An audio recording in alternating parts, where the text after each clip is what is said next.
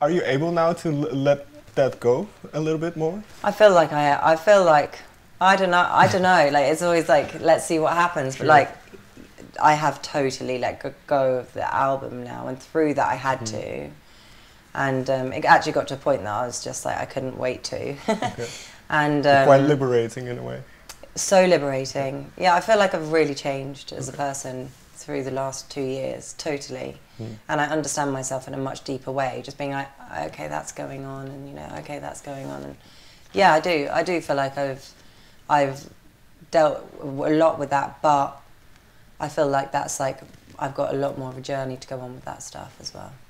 Was it a difficult thing to do? Because as you say, to kind of dig into your own emotions, your own feelings, kind of your sense of self. And is that a difficult thing to do? And then especially when you know what comes out of it is kind of open to the world?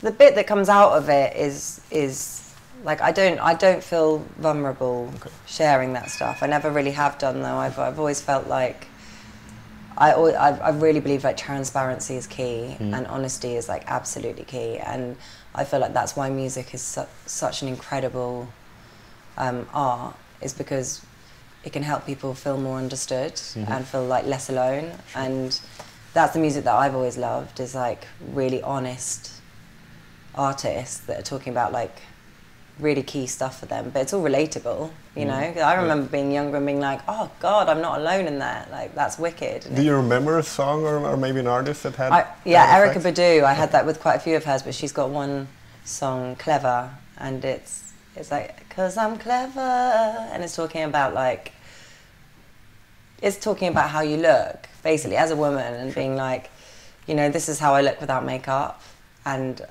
with no bra, like, my boobs sag down low and whatever, but none of that matters because I'm clever. And I really remember that resonating with me, and listening to the lyrics and being like, oh my God, wow, like, yeah. I just found her hugely inspiring, and felt like someone that I admired so much saying that to me. It felt like saying it to me. That's the thing with artists. I remember finding that like, yeah, really freeing. And similarly, now that you've released music that has these themes, do you get, is there maybe a reaction you remember from somebody who told you something about your music? Yeah, I get the sweetest emails, and actually like that's what I do it for. I do music now because it's absolutely necessary to me, but that doesn't matter because I'd be doing that anyway. But I do it for the people that come to gigs. Like, some people have travelled tonight to come, like that is mad and amazing. And I do it for the people that message me, which just like that kind of makes it all worthwhile. All the hard stuff, it just makes that worthwhile, because, you know, if I've touched like one person or two people along the way, then I feel like job done. And when you perform live, well, you mentioned the song Control.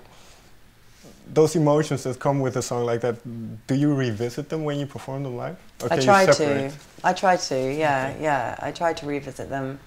And I feel like that's why it's really necessary for me to write music that's so deep, so I can revisit them. Because I don't think that I could stand on a stage and sing the same songs over and over again if I couldn't like tap back into that emotion. You know, there's certain songs that I find it easier to tap back into, like Nicole. It's about my best friend, so I just need to picture her, and like all of that stuff comes back. And like, you know, Right Thing. And I mean, there's some that maybe are I'm a bit nervous to tap back into because I might cry or but yeah, I try to tap back in because I feel like I need to give my audience like the most honest depiction of where I'm at as well with that stuff. Well, one song that kind of stuck out for me on the record was Woman. What kind of mind space were you in when you wrote that song? I guess I've been in that mind state for a while. I'm a huge feminist, and I'm like a real advocate for equality, and I just stand, it's at the very heart of like everything that I believe. So I'm like very aware of where I stand in this industry, where like my female peers stand in this industry, and then elsewhere, and just the emphasis that so many women around me, incredible, amazing, influential, talented women, and there's still so much emphasis on how they look and this idea of perfection. And I feel it too, like this idea of perfection that you're always striving for, but it's like this taught idea of unrealistic beauty. It's just a myth. So it came from just thinking about how hard it must be now for young women and men to grow up with like social media and like constant images, and hearing murmurs of like, you know, people saying, oh, it's all fine now. I'm not a feminist, like it's all fine now, I don't notice anything. It was kind of me saying, like, those voices are really dangerous because it's absolutely not true. And I guess it was just my response to that and saying, like, it is still a problem and it's hard out here. It's just me recognising it. And is it difficult then now, now that you have become, in a sense, a public person, and people have an opinion about you, about the way you look, and that those kind of things? But is that difficult to deal with, or can you? I just ignore it. Okay. Yeah, like I everything I do, I just feel like the music has to come first, and people can make a judgment on me by how I look. That's fine, but like their loss. I just feel like, listen to my music and you'll know me. Like I put everything, every part of me into my music, and how I look is just how I look. Sure. Do you know what I mean? Like that doesn't really mean much. I'd never judge a book by its cover, I guess. And similar, in a similar sense, if you turn on MTV, there's the way women are portrayed, especially in music videos and those kind of things, can be quite upsetting then, I suppose. Yeah, like totally. I think it's an issue. I think that our industry has a lot to answer for, as does lots of industries. Sure. But I think it's just such a much broader thing, and this has been going on for years and years and years. And the only way to kind of overcome this stuff is education, and men and women coming together and just being like, this isn't okay, you know. And it's not going to happen just from women doing it. We need like men too, just being like, we're still not equal, so we need to get there for like our daughters and sons. Fair enough. Final question. Where do your album, debut album has just been released.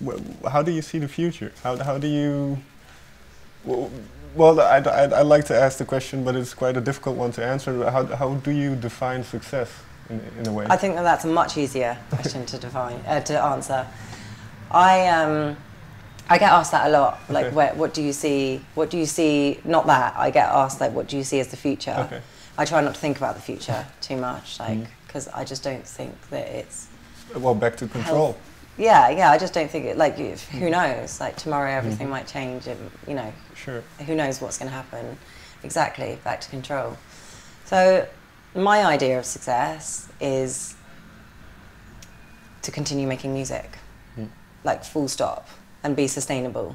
Like, I don't need loads of money, don't need a car. Like, headline Glastonbury isn't even like my goal. I'd just say like, it's all about just being able to be sustainable and continue making music, however big or small that may be. Thank you very much for your time. Thank you. I really enjoyed it. Good questions. Thank you. Great questions.